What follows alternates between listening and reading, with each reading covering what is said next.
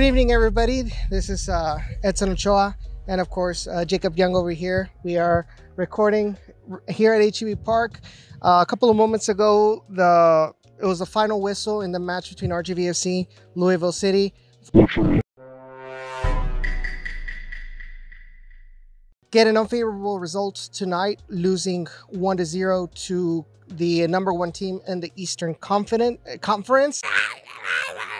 Ya, hable bien. Sí, ya, perdón. Unrecognizable first half by the Toros. I think that's the best way to summarize this particular game, where Louisville City pretty much showed why they are the number one team in the Eastern Conference, completely nullifying Pinzon and Jonas Fjellberg up on top and causing havoc in the back line. Yeah, no, you're completely right. It was a tough first half for RGVFC. It was unrecognizable. And, coming out of press conference and hearing what they had to say, it is true. Now, I'm glad that they recognized it. Even Tyler Derrick recognized it. Basically, kind of summing it up, saying it got to be better. And it does start with him. It does start with the team. It was a frustrating first half. I'm glad that they were able to get something together in the second half. The defense was still really good in the first half, but you have to have offense playing well, and they did not have that.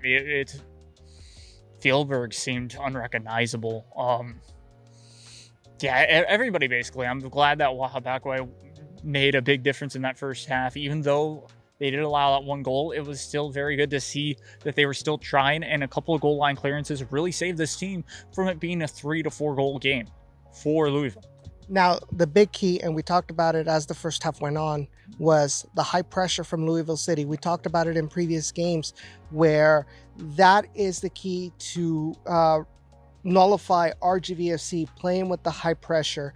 In this match, you would see Christian Pinzon try to receive the ball with his back towards the goal.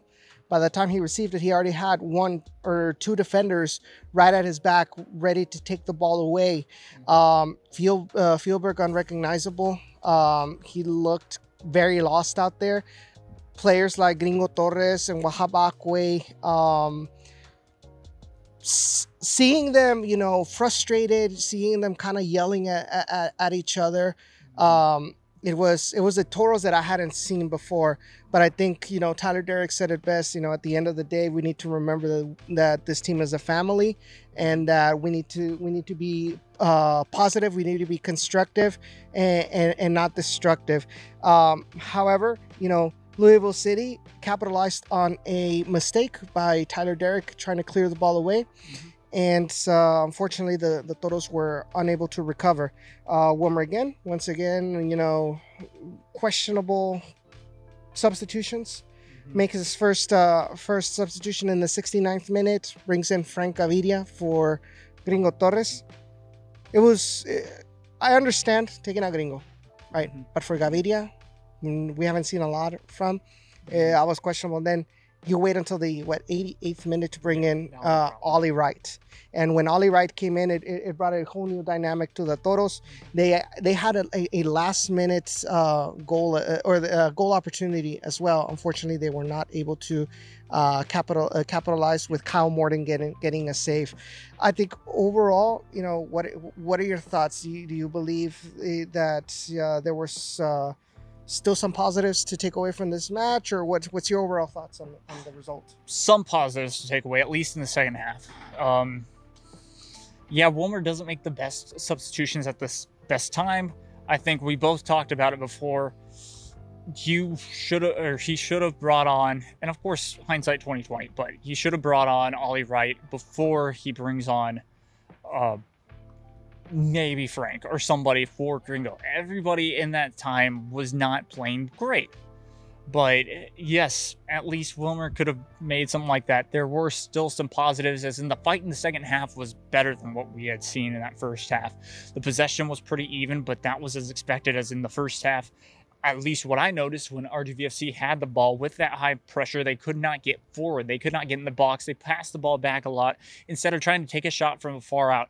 I understand you don't really want to do that, but in a sense, I'd rather see them take a shot because in this, there's a better opportunity to get a deflection for a corner or a deflection in the back of the net from your opponent. So it's just, yeah, but yes, the fight in the second half was much better.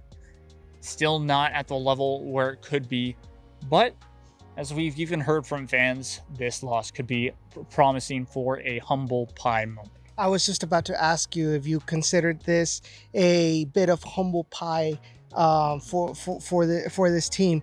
I know Eric Pimentel mentioned it right now. He said, you know, the locker room views this, you know, the positive, you know, that you can get out of this negative situation is that this makes the team realize we are not at the level of the elite teams of the USL Championship. These last 4 games, everything went right for them. So maybe some people thought, you know, or some of the players thought, you know, we can take on anyone. Yeah. You know, Philberg did mention, you know, a couple of weeks ago, like when we're at 100%, we have no defense can stop us. Well, Louisville City showed them that they can stop them. They might not have been at 100%, but that's a clear sign that they are not consistent enough to be in the considered an elite team in the USL Championship. But Jacob, any last thoughts before we sign off? Yeah, it's going to be interesting to see what dynamic from this loss they bring to Memphis. I don't know why I keep wanting to say Phoenix, because we're not traveling to Phoenix. They're coming to us at least next Saturday. But it is going to be interesting to see, because that the momentum's still technically on RGVFC's side. They're still in 7th place, and Tyler Digger said it best himself. We need to practice more, you know, get better and be less negative to each other. Because again, like we just mentioned, we saw on the field, they were not friendly to each other as a team. And yes, family can get under your skin, but at the end of the day, you're a freaking team and need to be one of 11 and not, you know, one of 1. It's going to be interesting. They need the 3 points now. They still hold 7th place, which is a positive. So we'll see what happens. It's going to be a fun Wednesday night.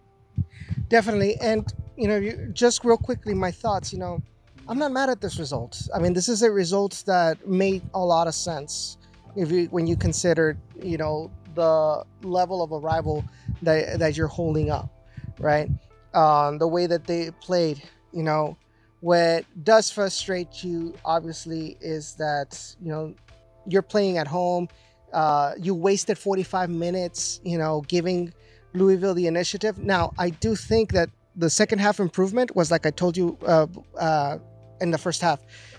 Louisville, it's hard for a team to deploy high pressure 90 plus minutes, right? You have to be like elite of the elite in Europe to be able to withstand that the fatigue of high pressure constantly. The key was that Louisville at some point was going to let off on that high pressure, because then they would pretty much tire themselves and give an advantage to the Toros. This is why in the second half I felt the Toros had a lot more opportunities on goal. Unfortunately, they weren't able to capitalize. I think they only had like two shots on target out of 10 shots. Yeah. You know, so we're back to the whole accuracy thing. It's just a game to learn. Learn your mistakes, learn when you need to improve, and more importantly, know that you have to play every game, you know, at 100% focus. And I know, talking to some other media members, they kind of have the idea that maybe the team came in a little bit too confident in this match. So, good case of humble pie. Obviously, the team still hasn't clinched playoffs. There's still 3 more games. Very difficult one next on Wednesday, but we'll see what happens next. But it's going to be a very, very interesting fight till the end for the Western Conference playoff qualifications. But Jacob, thank you so much for coming on tonight to the game, talking about, giving your thoughts.